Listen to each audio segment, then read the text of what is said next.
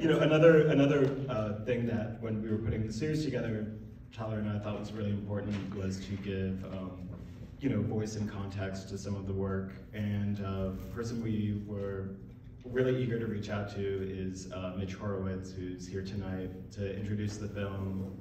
I'll read a short bio. Mitch is, as I'm sure some of you know, one of the foremost writers and scholars on topics of esoterica, mysticism, and the occult. He illuminates outsider history, explains its relevance to contemporary life, and reveals the long-standing quest to bring empowerment and agency to the human condition. And he's widely credited with returning the term New Age to respectable use. And I think this next sentence is very true. He's one of the few occult writers whose work touches the basis of academic scholarship, national journalism, and subculture cred. We were really happy to have him here last night to introduce Close Encounters of the Third Kind, and tonight he is here to introduce Communion. So thanks so much for being here, Mitch, and also I'll mention his new book, Uncertain Places, which is an essay collection, is also here, and he's signing copies tonight, so be sure to find him after if you're interested. All right, thank you. Thank you so much. Thanks, man.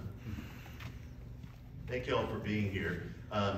It's really a pleasure to introduce the film adaptation of Communion.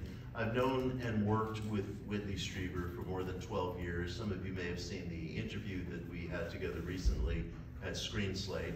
I've known Whitley as his publisher. I no longer work in publishing. An interlocutor, a friend, a fellow writer, a collaborator.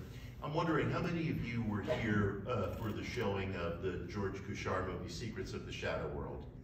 Okay, just a couple. Whitley was in that movie, and for those who saw it, I felt gratified that Kuchar framed Whitley as a man who has a sense of humor about himself. The events that befell him and the portrayal that you'll see in tonight's film adaptation of Communion do not leave on the surface a great deal of room for humor or levity. They were truly terrifying events. They were events that I think probably resulted in his suffering from PTSD. And yet, there is a lightness about the man personally. He is erudite, he's approachable, he's easy to talk to. His interests are very broad. And the thing that I love the most about Whitley, although he is absolutely dead serious and literal as to what happened to him, as we all are, as the traumas that we've experienced in life and ought to be. There's also a presence of doubt in the man, and that's why I was always attracted to seek him out. We probably worked together on 4 books, come to think of it, and I've stayed in touch ever since. And it is that quality of doubt, of unknowingness, that I always look for in people who write about occult and paranormal topics, because as soon as any of us get into a position of certainty, of belief, of feeling that we have to defend the perfect box into which we've placed phenomena, whether as deniers, as believers, or as something else altogether, a calcification sets in, and we stop searching, and we stop thinking. The other thing that I always look for among people who chronicle occult and paranormal topics is impeccability, and Whitley really has that. I was not a stranger back in my publishing days, and sometimes nowadays as a writer, to encounter people who, I would have to say, had in certain cases falsified incidents. There was one writer with whom I worked, now deceased, who falsified a Nostradamus quatrain, and you never falsify a Nostradamus quatrain on my watch. And I also, on a more kind of ordinary level, I would encounter people who were chronicling paranormal experiences, sometimes people of real distinguished backgrounds, who I later found were creating composite characters, which I don't think is something that's altogether off the table for a nonfiction writer, but he or she ought to let the audience know that that's a device that's being used. I would encounter people who would mess around with timelines, rearrange events to heighten the dramatic tenor of the story so that they were aspiring to truthiness but not truthfulness.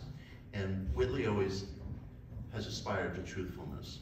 And one thing that I very frequently tell people who want to write in the occult or esoteric or paranormal space, or who are already doing so, if they haven't already read Communion, run out and do that. Do it immediately and use that book as a kind of North Star in your own work. Because the thing that is unique to my mind about that book is not so much the claimed phenomena, although I think those events are described with a tremendous humanity and vividness and literary grace.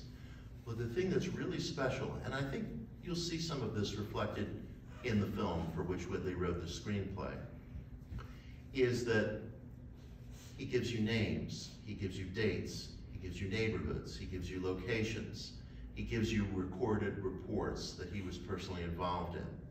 And it allows the individual, if he or she so wishes, to do the forensics, to look at sources, and you'll even see this in the interview that we did at Screenslate.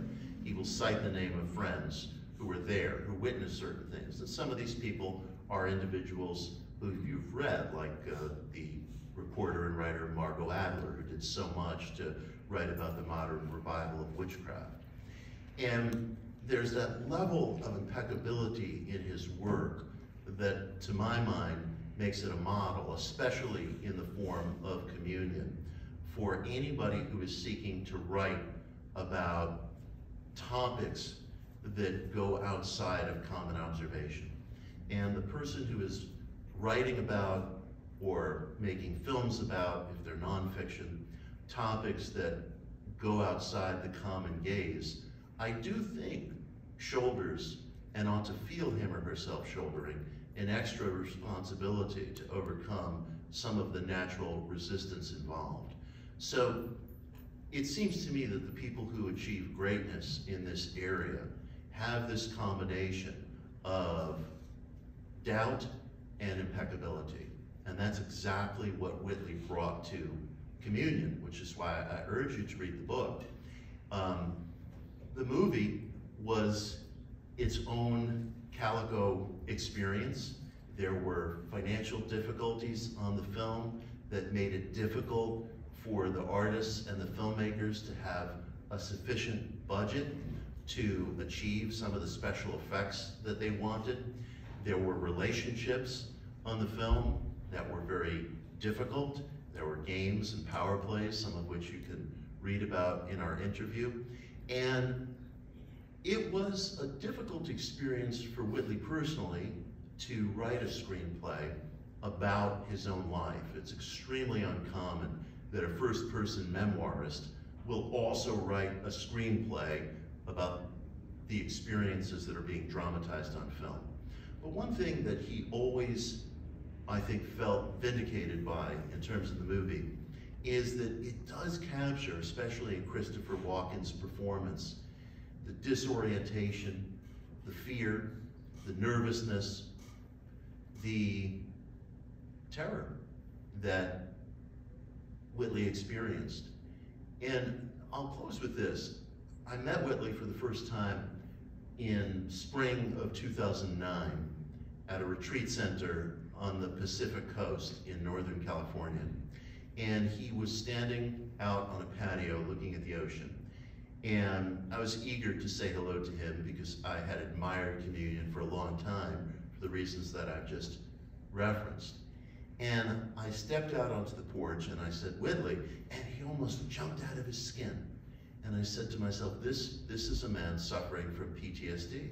He has really suffered from these experiences and from the calumny that followed after he published his book. Yes, the book was a big bestseller, and that's gratifying artistically and financially, but he was also subject to tremendous, tremendous calumny. And his life has been marked by a lot of difficulty, but the man that I know is a person who has always maintained on a peer-to-peer level a lightness an approachability, an easy intimacy, and a humor about himself. And I think his ability to tell this story and retain those traits is not only remarkable in itself, but what's also remarkable is that in telling this story, it wasn't just a kind of creepy campfire tale or a yarn. It was a book and remains a book and remains a story that has helped many thousands of people feel less alone, who have undergone similar experiences, and you know how painful it is not to feel seen. I don't know if there's anything more painful on an emotional scale than to feel unseen. And this is a work that helped people feel seen. So please enjoy Communion. Thank you.